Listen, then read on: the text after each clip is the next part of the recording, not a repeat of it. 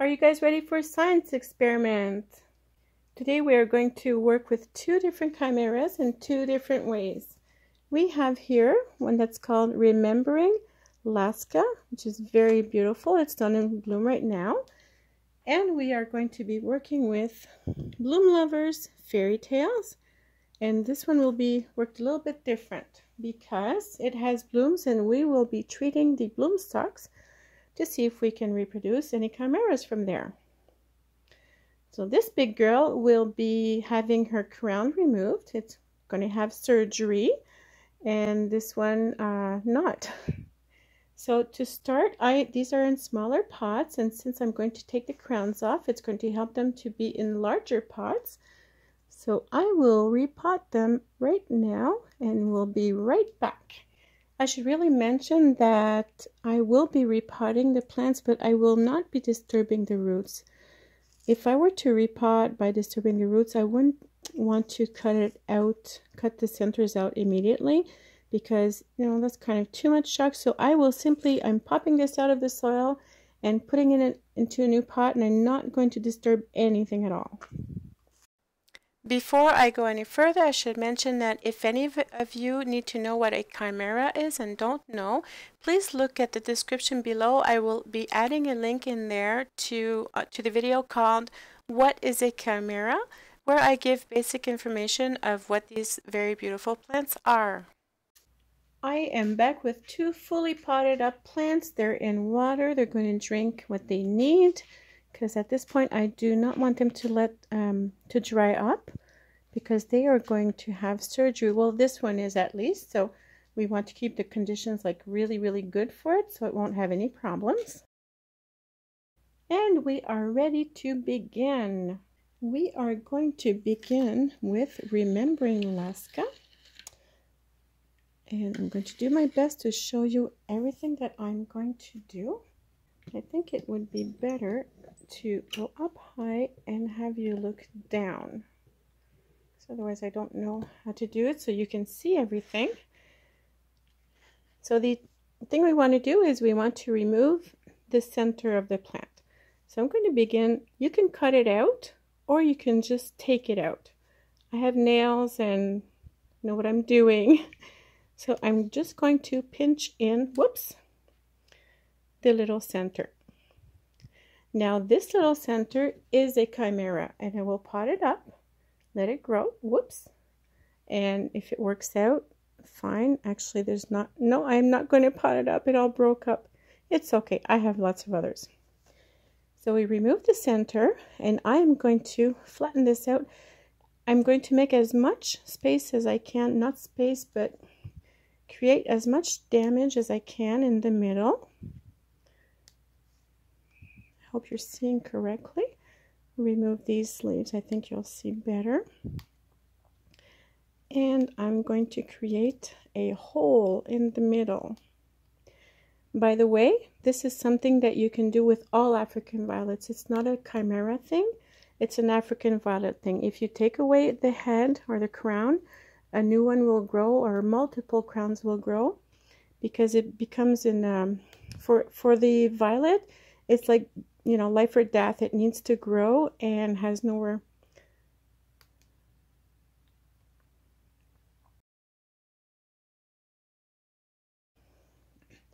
Because African violets grow from the center out, when you remove the center, it kind of goes like, oh my God, it doesn't know what to do anymore. So to give itself the better chances of living, it will sprout many little babies. Sometimes just one, but often there will be many. Okay, so we are left with a little stump in the middle, and I'm going to cut that out, flatten it out, and this way I'm exposing as many reproductive cells as possible. I'm giving it a hard time. By the way, you see this little leaf over here, and I mentioned this in many of my videos, but when you see smaller leaves that are under larger leaves, you want to remove these all the time. I call them little sucker leaves. They just suck all the energy of the plants and don't do anything for the plant. On this one also, because I want a lot of energy to go to the center, I'm going to leave all the nice green leaves, but I will remove the older ones because they will be pulling energy for nothing and they're not giving back. So this is what we are ending up with. Now, you'll be curious to see what happens. I know what's going to happen, but I will show you as we go along. Just to recap, I don't know the science in the back of it, but the center cells of the main stem, the reproductive cells that are there, are chimeral. There will be a few in there that are not chimeral, but we don't know that. The only way to know is to grow up the plant and make it go into bloom, and that's when we get the yes, it's a chimera, or no, it's not. That's it, folks. As simple as 1, 2, 3. In my case, I'm not going to give this any special conditions. I will show you in a bit where I'm going to put it, and we are going to follow the progression as it goes along. So for now, we are all done here. That's it. Very, very simple.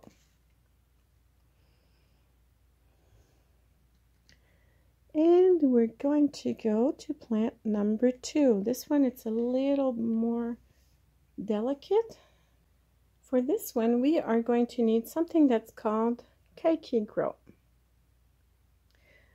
I can't tell you right now where to find it, but I did buy this online many, many years ago, and I don't know if it is still good or not, because when I opened it, I haven't used this in years and years, like 10 years, and you see this was all yellow on the side. Sorry about that.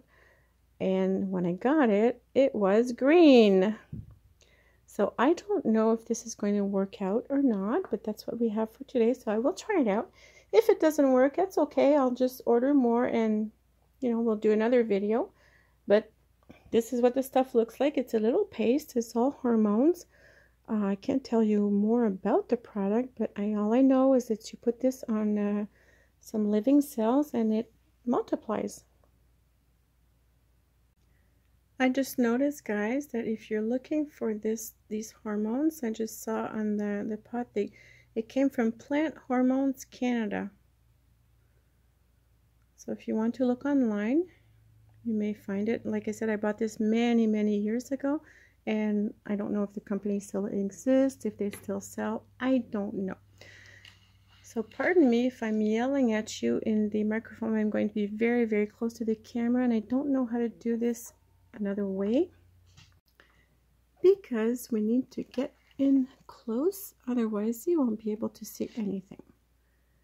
Now let me show you what we are going to do.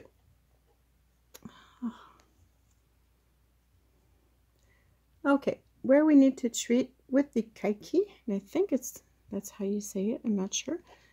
We are going to treat just over the little leaves. So the action is very simple, but they're very, very easy to rip off.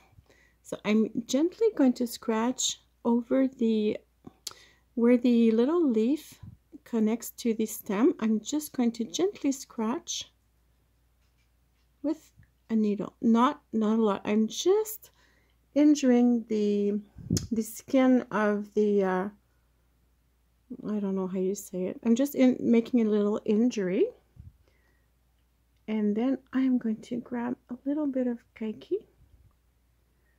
That's not much. Let me see if I can get this in the camera. I have my needle, and it has just a little bit of qu'est on it, and I'm going to push some of those little hormones right in where I made the injury. And I'm going to do the same thing on the other side. It's not easy working with the camera in your face, and I can't look through the camera because I can't see. So I'm going to do, and this is not focusing. Okay, let me find another way. Let's just do another one that's going to be easier to see. Oh, here's a nice big one. So I'm going to hold on to the stem and gently, oh my god, my light is bad, I can't even see. gently scrape. And when I say gently, I mean gently. This little stem, the little leaf that I'm scraping over is about, not even, it's like a millimeter thick. So it's very, very easy to scrape through it. And again, I will add my little qu'est. Now I'm not putting a lot of the hormones on it, because what will happen if you put a lot of it, it kind of goes crazy, makes a big clump.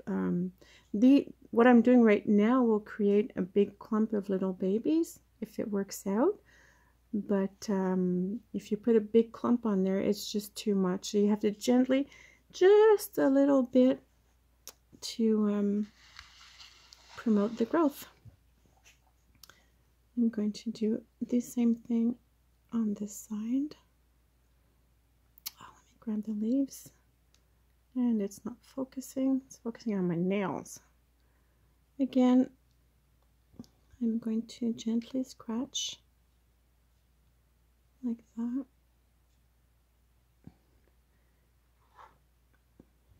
I'm just dipping my nail, and I'll show you in a sec. Just dipping it into the qu'est. And there you go. And just slide the nail through, and a little bit of hormone will be set in there. Just to show you, I'm not, let's focus on there. I just learned something, guys. If I tap on my screen on the item, the thing I want to focus on, it focuses. So I'm not picking up hormones like this. I'm simply, oh, now it's stuck on it. When I pick up the hormones, I just put my little, it's not a nail, it's a pin. I think I was using the word nail. I'm just poking the hormone, and that's it. Let me screenshot it, and it's not working. Okay, but you get the idea. It's just a little, very, very thin little, a thin little layer of qu'est. So I will finish up the rest. And I guess I don't need to show you, and I will be back in a minute to show you what we're going to do with it. Okay, so this is where they're going to stay for a few months. I'm going to keep them close, otherwise if I put them back downstairs, they may get lost in the jungle. And I want to keep an eye on these to show you what happens. So again, nothing there. I'm going to leave all the flowers on because I don't want the stems to die off prematurely. I'm just going to let everything go natural. We'll see what happens. They have good lights. They're close to where I work. So I will be back with part 2 of what happens next. So look forward to the next video. I hope you've enjoyed seeing how chimeras are reproduced. If you have questions on what we have done today, please feel free to ask them below. If you have questions on what is going to happen to these plants, well, just wait for the next videos. I will explain and show you everything. If you want to know if the part 2 of this video is already posted, please look in the description below, as I will add the link to the part 2 video to this video in the description as soon as it is made up and uploaded. If you can't find a link down below, it's because it has not been created yet. I wish you all a wonderful day, and we will see you soon.